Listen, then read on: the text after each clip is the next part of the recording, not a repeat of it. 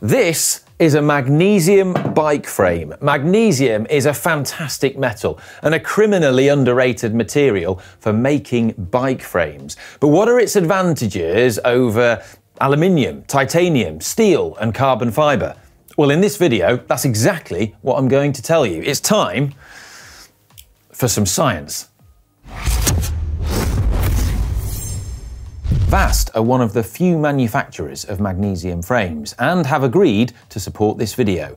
But don't worry, the points we discuss are based on scientific fact and seriously interesting. And just to be clear, when we say magnesium, it's really just shorthand for magnesium alloys. Reason 1, magnesium is seriously lightweight. It's the lightest usable metal. So it's lighter than aluminium and titanium, and this is because it's less dense. It's 59% less dense than titanium and 32% less dense than aluminium. I say lightest usable metal because there are metals lighter than magnesium. As we move out of the corner of the periodic table, the elements get heavier. So right in the corner you've got hydrogen. Very light, but it's not a metal. And then you have the metals, lithium and sodium. These are lighter than aluminium, but they're way more reactive and they're also very soft. To show how reactive they are, here is some sodium, which I definitely didn't steal from the University of Manchester Chemistry Department, just to be clear. Sodium is very soft, you can cut it with a knife. And here's what happens when you put it in water. It sets on fire. Don't try this at home. We also have beryllium above magnesium, but you wouldn't want to make a bike frame from that or put it on your chips because it's fantastically poisonous. So next we have magnesium with its atomic weight of 24. Now magnesium too is pretty reactive, but it's nowhere near as reactive as sodium. But wait a sec! I've heard of magnesium. That stuff can burn in air. It's flammable. Yeah, you might have seen that experiment in school, but the key thing with that is that was magnesium ribbon or magnesium powder. Magnesium powder and ribbon does burn at 600 degrees C, and that's why it's used in sparklers. The key take-home message here is it's all about surface area. Magnesium ribbon and magnesium powder has a high surface area. It's much harder to set alight a big log of the stuff or the tube of a bike frame, which has a very low surface area. And to make that point, here is a kilogram of magnesium in the form of a bike frame, which I'm now going to try and set alight. Risking my life for everyone. Yeah.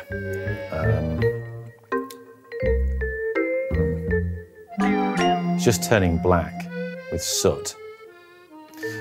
That's pretty disappointing. No, it's just turning black. It's soot. Never mind. Next, it's environmentally friendly. Carbon fibre has a dirty secret. It's terrible for the environment. The process of making it involves a lot of steps and a lot of chemicals, some of which aren't very nice. And once it's been made, it can't be recycled. Magnesium, on the other hand, is much better for the polar bears, being 100% recyclable. But what about all the other alloys? They can be melted down and recycled too. What's so special about magnesium? Well, you're right. They can, but magnesium's melting point is just 650 degrees, which means it requires much less energy to melt it down and recycle it, which is again good for the environment. If you say compare it to titanium, which has a melting point of 1,670 degrees, polar bears are going to be rejoicing. Yes, carbon fibre is lighter, being 30% less dense than magnesium. It also has a higher tensile strength, but it's less resistant to impacts than alloys like magnesium. Carbon fibre is more brittle and more likely to crack in the event of an impact. Yes, it can be repaired, but magnesium is much less likely to do this unless you're riding in cryogenic temperatures or the Arctic with polar bears, which there's probably going to be more of because you're riding a more environmentally friendly bike. This durability means that your magnesium frame might scratch, dent or pick up scars, but it will still probably be rideable, and we all know scars are cool. If you're going to be going on adventures or encountering rough terrain, alloy frames, not just magnesium, make a lot of sense. I mean, I would not dare do that to a carbon frame. There you go. But wait, magnesium corrodes. What about that? Well, you're right, magnesium does corrode. That's partly down to the fact that it is a pretty reactive metal, as I mentioned at the start. However, that's why you don't ride a bare magnesium frame like this, but instead you use one that's been surface coated inside and out like this and then painted probably like that one. This is a special ceramic oxide coating applied using a technique known as plasma electrolytic oxidation.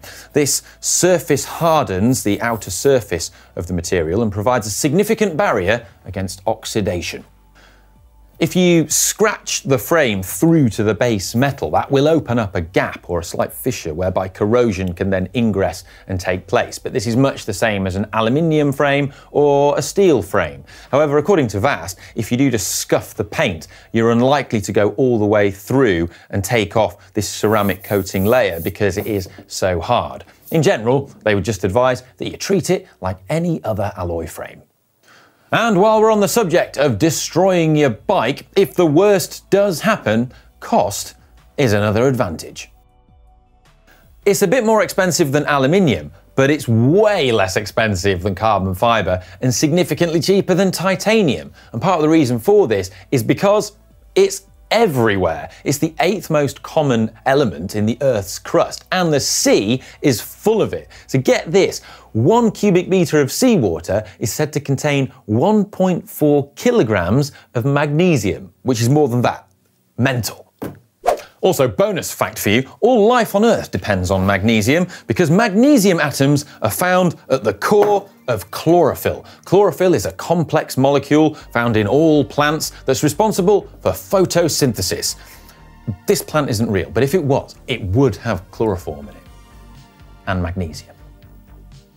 Magnesium is also much cheaper to extract from the natural environment than titanium. Now yes, a carbon frame is lighter and stiffer, but with a magnesium frame, you're essentially getting 90% of the performance for 50% of the price. And the money saved, well, that can be spent on whatever you like. That's one of the freedoms that's afforded to you. However, I would suggest that you perhaps spend it on a ticket to the Global Bike Festival on the 16th of June, which is happening in Saalbach, which also happens to be a region that is very high in dolomite, the natural ore that magnesium comes from.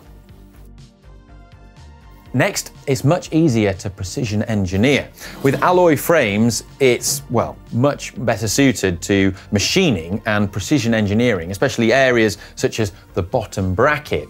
Of course, there is a caveat to this. It will depend on the exact type of bottom bracket standard that is employed in a given frame, but the advantage of having a single piece of alloy which you can then accurately machine on both sides means that you can much more easily achieve perfect alignment of your bottom bracket on both sides of the frame, which results in a perfectly smooth spinning chain set. This can be achieved on carbon frames, but it's much harder to do so and much more costly. Why does magnesium have these amazing properties? Well, it's time for some chemistry, inorganic chemistry to be precise. Strap yourselves in and don't worry, because I'm going to explain this in a way that even non-chemists can understand. On an atomic level, metals are crystalline, and a lot of their properties depend on the structure and shape of these crystals. Now, magnesium and titanium form a special crystal known as a hexagonal close-packed lattice. This is different from the crystal structure found in, say, aluminium or iron and steel, and has some key advantages. The hexagonal lattice of magnesium also has another key advantage: vibration dampening. Now, to a material scientist, vibration dampening is all about what's known as the Young's modulus, which is the modulus of elasticity. The lower the Young's modulus, the more readily the material deforms. Vaast uses a special alloy of magnesium in its frames called AE81, which has a Young's modulus of 44 gigapascals. In comparison, aluminium 6061 has a Young's modulus of 69, titanium 114, and Reynolds 953 steel 207. According to Vaast, this shows that AE81 magnesium will deform more readily during elastic deformation and will consequently dissipate vibrational energy rather than transferring it through the frame to the rider. So, in non-nerd speak, basically means it's more compliant than other alloys. But this can have a disadvantage, meaning that it's softer and more flexible. But that is why you don't use pure magnesium to make a bike frame. This is where alloys come in. So there you have it, a big bunch of reasons why magnesium is a seriously underrated material for making bikes. Thanks to Vaast for supporting this video. Also, cool detail at the bottom of the down tube on the Vaast bike. It's got a recycling symbol, which I think is pretty nice. And also, don't know any of the bikes that have that on. Now, if you've enjoyed it, you know what to do. If you found it interesting, comment below, let us know your thoughts, and like it and thumbs up and subscribe. And if you've got any friends, share it with them. And I'll see you in the next one. I'm gonna go now. Love you, bye.